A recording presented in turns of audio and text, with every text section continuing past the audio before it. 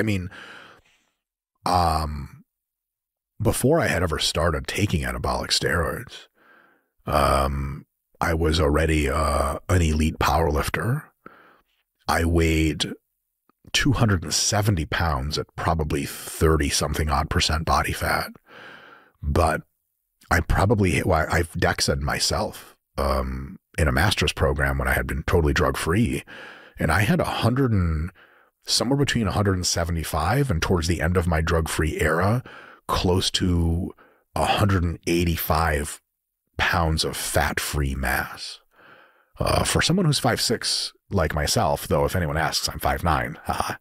So your FFMI would have been north of 30. Not quite, but up there. Yeah. FFMI, for folks not familiar with it, is fat-free mass index. So it's total fat-free mass in kilograms divided by height in meters squared.